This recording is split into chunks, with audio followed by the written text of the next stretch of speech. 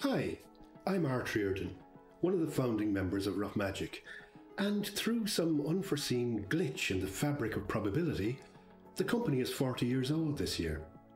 So I've taken it upon myself to dig up some recollections, exhume a few images, unearth an observation or two, delve, drill, and burrow into the crumbling subsoil of my memory in order to emerge triumphant with the Improbability Archive, a lovingly curated bunch of gorgeous production shots and pithy comments.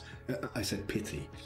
Each one of our 40 years is represented in a short clip depicting a play we put on that year. Some of these shows I'm connected with on a molecular level, and others, I'm told, were also quite good. And never fear, I'll be as even-handed as the next bitter and twisted 60-something with a bone to pick and a deadline to run over.